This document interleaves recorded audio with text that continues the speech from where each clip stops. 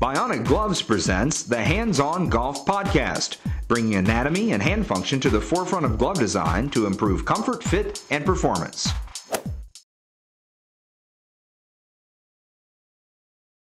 Welcome everyone to this edition of the Bionic Gloves Hands-On Golf Podcast. My name is Chaz Rao, I am your host, and I'm here today with another question. This one comes in from Eric Haber, and his question is, Chaz, I have lots of problems with my setup to the ball, meaning where should the ball be positioned in relation to my stance for each club in the bag? Well, Eric, that is an excellent question, and we're going to be speaking with PGA Pro Barry Bonifield from here at the Crescent Hill Golf Course in Louisville, Kentucky. So just for you submitting your question and us using it, you're going to get one of these Bionic gloves. So thank you for your question, and if anyone out there has a question that you would like us to use, please send those to podcast@bionicgloves.com. And if we do use it, you will be getting a free glove as well.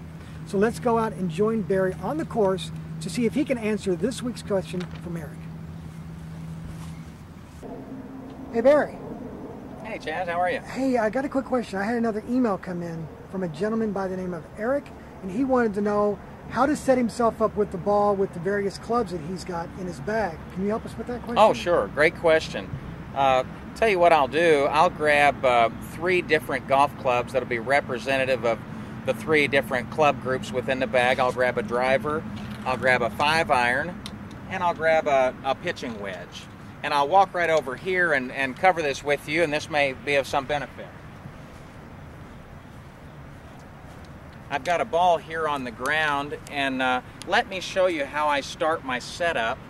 And some of this can be built into your routine over the golf ball, and you want your routine to be as standard as possible with each club and to not vary too much. So I've got my driver here to start. So the first thing I'll do is I'm going to aim my club at the target, and with my driver I do the very best I can to position the golf ball right across from my logo on my shirt, and for most people that will fall about at the left heel of your left foot, of your front foot. So if you're a lefty, it'll be your right foot, but as a right-hander, it's my forward foot toward the hole either way. So when I set up to the golf ball, that golf ball right now needs to be about even with my left chest right here, okay? And so that becomes very important because there's a flat spot at the bottom of every golf swing, and that flat spot will change just a little bit as the golf clubs get longer or shorter. So it's more forward in the stance with the longer clubs, like a driver, shorter and more to the right with the shorter clubs, like a 5-iron or pitching wedge. Now, the flip side of that becomes, if I want to hit the golf ball higher with any club, I move the ball more toward my left foot, my front foot.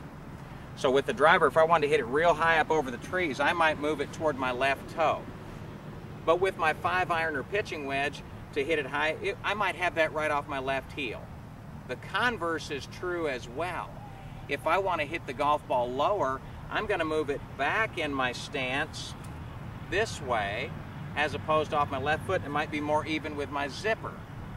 And the same with my 5-iron or pitching wedge. If I have to hit one of those clubs under some limbs, for example, I might have my pitching wedge closer to my right foot, but always keeping my hands slightly ahead to adjust the trajectory of the shot.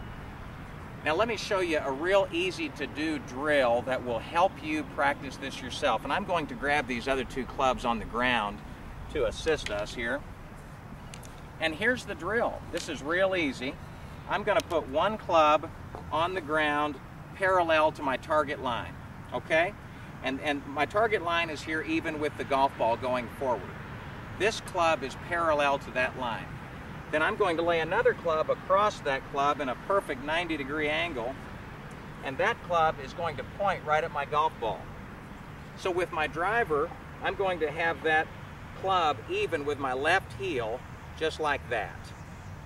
With my 5-iron, I would probably have it just back from my left heel, and with my wedge, I'd probably have it right about in the middle of my stance.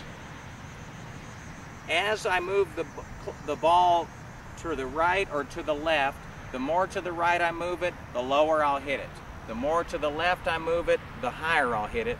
And when you're hitting a big club like the driver, you've got to have it forward in your stance to hit it well. Hope that answers your question. Great. Thank you, Barry.